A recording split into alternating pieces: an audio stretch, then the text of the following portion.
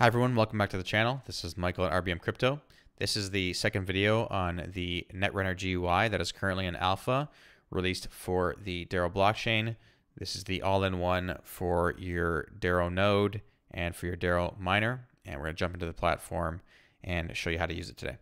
So in our last video, we installed the DERO Netrunner GUI. We actually built the program itself to be able to run on your computer. If you haven't actually installed Netrunner yet, you can just go to the previous video. It will be posted in the DERO Anominate Netrunner tutorials channel. That way you can access that prior to this video. All right, so let's jump into the DERO Netrunner. So I'm going to just double click on my DERO folder. This is where I installed it in the last video.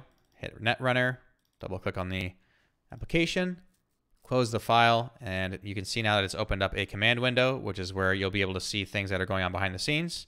I'm just gonna put this behind the GUI and then put the GUI in front of it. So right here we have the Netrunner GUI where we have access to our node and to our miner.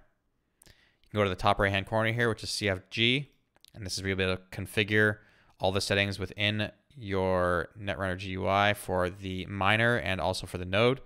You can see here either the mainnet or testnet. You can put in your address for mining. You can choose how many threads you want to allocate. I'm just gonna put mine to 16.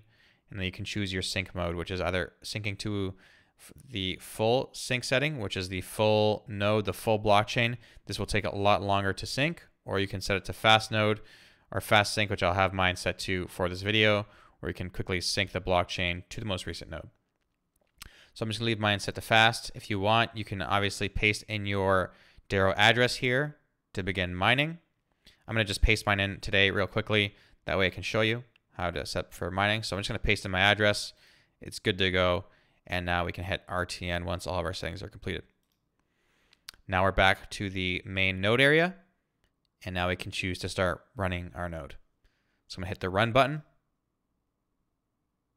And there you go. We are gonna begin syncing the blockchain to the most recent block. You can see behind the scenes here, things are happening.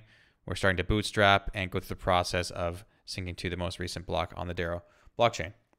You can see all the information that's currently available to us on the GUI, the difficulty, the current supply, how many peers we're connected to, the uptime, and lastly, the endpoint. Now, the endpoint is what you'll be using to connect to things like the RPC bridge, where you can connect your node, your daemon, right into the RPC bridge by just pasting in your IP address that's showing here. Once you paste that in, you can hit set, and then you can access websites like DERONFTs.com or other third-party websites like DERODEX, which is the bridge for DERO. Now, if we just quickly go in behind here to the CLI, you can see that we're currently bootstrapping and syncing to the blockchain. Right now we're at 10%, and when we are at 100%, we will continue with the video.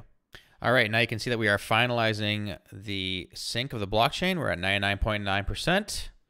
It's been about 40 minutes since I started the sync, but now we are completely syncing to the most recent block on the DERO blockchain. You can see we're almost there right now, about 100 blocks short. And then once this is completed, you'll be fully synced to the network, and we will be able to connect and begin to use the node itself. And now you can see we're just a couple blocks short as we're almost done. And you can also see now that we've synced to the blockchain, the current amount of time that it takes per block to be found on the network. Right now you can see it's around 19 seconds. And there you go. Our node is now fully synced and we are running on the DERO blockchain. And now we are ready to go. So now that we're fully synced and we're on the most recent block, you can see now that we have the option to run our miner if we choose to do so. So now that we put our address in the configuration section, I can just go to hit run here. And you can see now that my miner is also now running, and it is going to mine to my wallet address that I put in the configuration section. And that is pretty much everything you need to know about the Netrunner GUI. It is the full node and the miner for the DERO network put into one.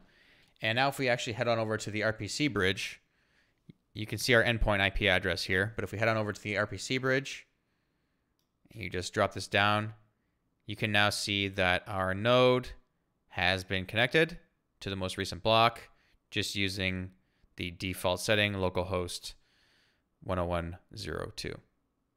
And now we can just put that back. So this platform is meant to run in tandem with the Engram GUI wallet. So once the DERO developers have released the update to Engram, it will no longer have the Netrunner miner as a part of the GUI that was taken out for stability issues. Now they have it separate with the node itself. And then we would just open up our Engram wallet. And this is where you'll be able to see all of your assets, send and receive, and all of that great stuff. So these two are meant to run together, side by side. If you want now, you can go into settings, and you can see that I'm currently running on a local node. I can go back, and I can just open my wallet. And I'm currently running on my own node using the Engram GUI.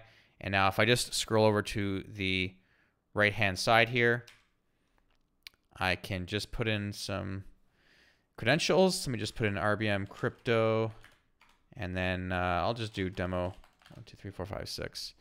And I can turn this on. And then if I go over to the RPC bridge, you can now see that I'm connected to my wallet, and I'm also connected to the node using Netrunner and using Engram. So now we have full connection using both of our GUI wallets to the RPC bridge if we want to use DERONFTs.com or the DERO bridge. And that is how you're going to be able to run both your GUI interfaces side by side for the future and for the foreseeable future on the DERO network. If you guys have any questions about this video, don't forget to leave a comment in the comment section or get back to me in the DERO Anominate support channels, and I'll answer those questions as soon as possible. Thanks for watching this video, and we'll see you on the next one. Take care.